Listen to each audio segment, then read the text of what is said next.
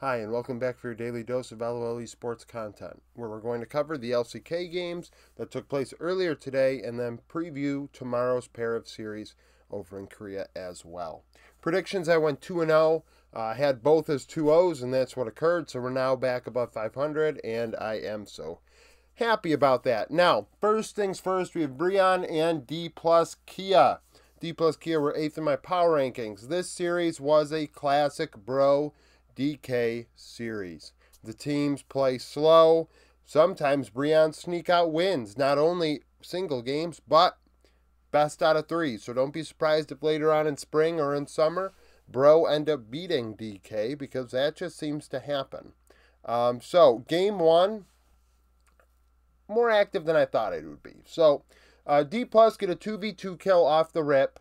Unfortunately, in game 1, Kellen ended up with the first 3 kills for DK, and that was unfortunate because you want your gold on aiming. In the end, aiming ends up being MVP. Bro would take Grubs. D plus take Drake to offset that. Bro would go bot lane to try and affect things. Bro would take Grubs. D plus take Drake again as a handshake. D plus would then swap bot lane to top side, and I normally don't mention this, but clearly they had a mission. So they do this to secure top side. They went top side to get another kill onto DK's bot lane. Bro would win a fight 1-0. This was around Rift Herald. And then there was a fight 1-for-1 in the top side before laning phase would end at 16-15. D plus up only 500 gold. They did make more plays, 5-4 in the laning phase. In terms of CS diff, Brian Karis was ahead 17 CS over Showmaker in game 1. However, D plus Kia's bot lane were ahead 28 combined. And that was a big portion of what happened this series. Aiming and Kellen as that 2v2 duo really imposed their will on Bro. I believe Bro went Ezreal in both games, which was interesting. Now D plus in the end, in the, I forget which Drake it was, in the mid game, aiming gets a penta. Actually, he had a delayed penta and then a penta in the next fight on Xayah. He dealt a ton of damage. We see that in the results. I mean, he went 15-1 and 8 with 35% of the team's damage. You know, Gideon tried to make plays at times, but really, he couldn't. Like, the thing is, like, so Gideon hasn't played a lot. Lucid is a rookie. So this was a very inexperienced matchup, to say the least. And, you know, both considered aggressive junglers. I didn't feel that. But then again, like I just said, it was a little more aggressive than expected, just because it is a Brian series. And, you know, Lucid's game 1 was better than game 2. We definitely saw some misplays by him trying to go in when he probably shouldn't. Now, in game 2, Brian actually were ahead in the early game in gold at the end of this laning phase. So Bro would take Grubs, D plus would take Drake and then go mid right afterwards. So it was almost like 3 plays at once. Bro would offset that by going mid, and then Gideon and Bro would outplay a bot dive 2-1. Gideon with both kills on the Sejuani, which is kind of unfortunate. Bro would then win a Drake fight 3-2. Karis getting a double on Azir.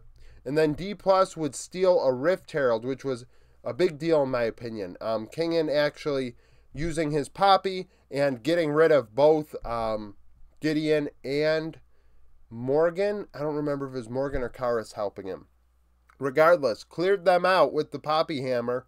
Takes the Rift Herald. Kingen ended up 2-1-12. He had a good series staying alive. At the end of this laning phase at 17-15, Bro still had a 1K lead. And they had a major gap in the top lane. Morgan was ahead 31 CS, which is pretty damn huge. But D plus Kia's bot lane ahead 18 again. And that was the nature of this. You know, people, you know, we kept hearing in the I mean, sorry, I mean, you might not have watched it, but kept hearing the caster say, you know, Envy's supposed to be aggressive, and this is why they brought him in, and it's like, this is a downgrade for Bro. Envy ended up going 4-7-3, 34% of damage. Effort getting caught out at times. Karis did try very hard. You know, there were moments where I thought he stood out. Like I said, that one team fight around Drake, he looked very good, but Aiming was able to outplay him with like no HP to solo kill him, which helped Aiming. Aiming ends up being MVP, mostly in part due to that penta in Game 1. And one could argue maybe Kingen was MVP in Game 2 for knocking Gideon away from the Rift Herald, securing that objective, not allowing Bro to maybe go up 2-3k gold before 20 minutes, and who knows what would happen if they actually had that lead into the mid-game. You know, I thought Showmaker in Game 2 looked good, finding ways on the Silas to impact things. Kind of all I could really say about him. On his Nico, he did find Pop Blossoms, I will say that, but at the same time, Aiming was dealing so much damage in these team fights, it was really hard to ignore that being a big difference.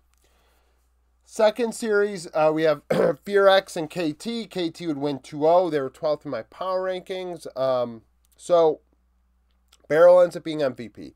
We're going to get this out of the way. His Way, so Beryl, of course, is the guy to pull out Way in pro play. He puts it at support. You see in solo queue it as like a sub 40% win rate or whatever off release. Nobody can figure it out. But leave it up to Beryl to figure it out and deal 567 DPM, going 10, 4, and 27 in the bot lane. Normally, I don't want to rattle off stats right away with the new way I'm doing this, but when your support goes 10, 4, 27, has some serious long-range poke, it's wild. So, Game 1, there's a trade in the bot 2v2, 1-for-1, and that was the story of it as well. Deft and Beryl got after the bot lane of Fox. So, Fox would go mid, then the teams would trade Grubs for Drake, KT going Grubs, Fox going Drake, KT would go top. There's a 1-for-1 in the 2v2 again, KT go top again. KT would take Grubs, Fox would take Drake, Fox would go mid again. So, laning phase was 4-4. KT were ahead 700 gold at 13:30. So, a little quicker game than we saw in the Bro D+ series. In terms of CS diff, the only significant one that was even over 4 CS diff at the time of laning phase ended was KT's bot lane ahead 36 CS. That's a diffie in the bot lane. That is a serious diffie. And in part, mostly because of Beryl. Def did find moments, but that pick was massive. FearX really had no answer. Jonghoon looked out of place in this one. He was trying to make things happen on the Bard, and it really didn't work. And, you know, as I just rattled off how these teams approached the early game, you notice KT went top twice. Now, in Game 2, Perfect actually played very well on the K'Sante into Udyr.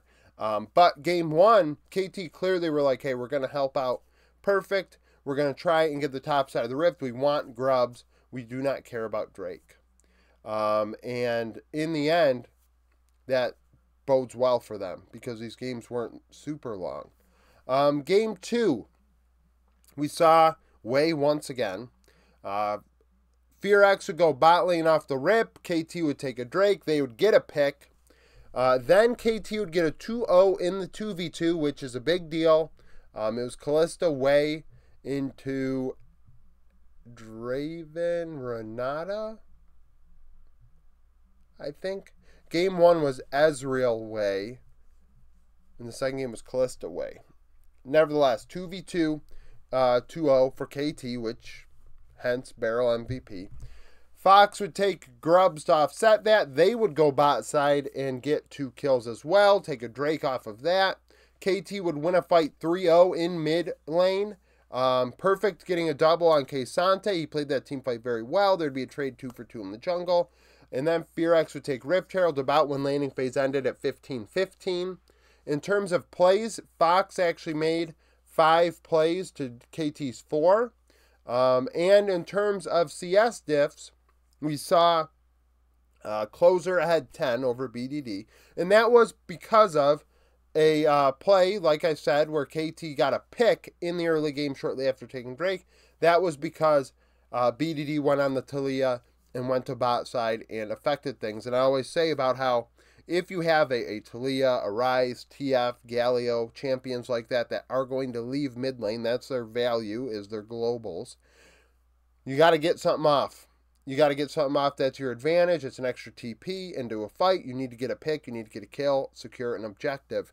And that's what BDD did. He is one of the best players in the world at being a facilitator. And then the bot lane was at 27 CS again. So Henna Zhanghoon, a.k.a. Execute now, looked out of place. They did not look up to snuff against Deft and Barrel. They probably weren't expecting the way pick at all. And it wasn't great. Now, Closer looked good. He ends up going 4, 5, and 7, 27% of damage. Deft, by the way, 10, 4, and 14, 29% of damage. So the bot lane of KT went 20 kills, 8 deaths, 41 assists in 2 games. Game 2, I think they had 29 kills. KT really running up the score in that one.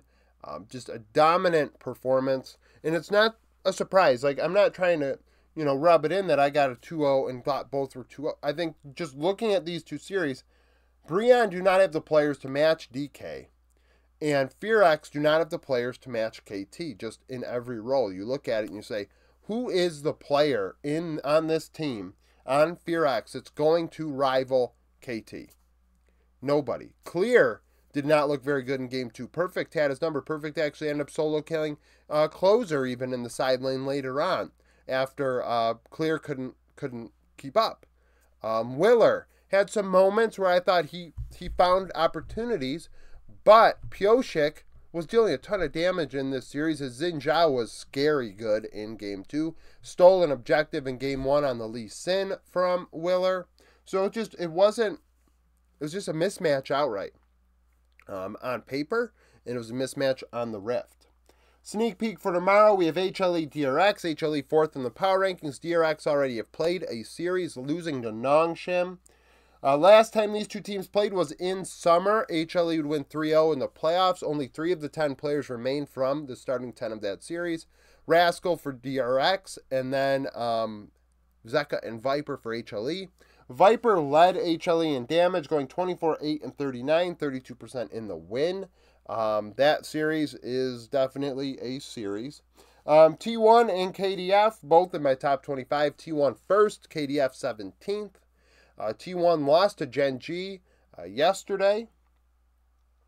Last time they played in summer, T1 would win 2-0. Everybody but Jungle for KDF are going to be the same.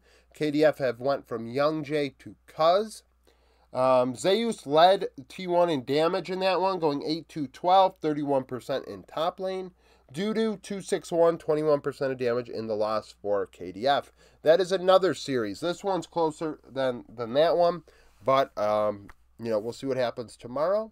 Thank you for watching. If you liked the video, like it. Subscribe to the channel for daily League of Legends content. Follow me on Twitter, join the Discord, become a YouTube supporter, and hope to see you again tomorrow.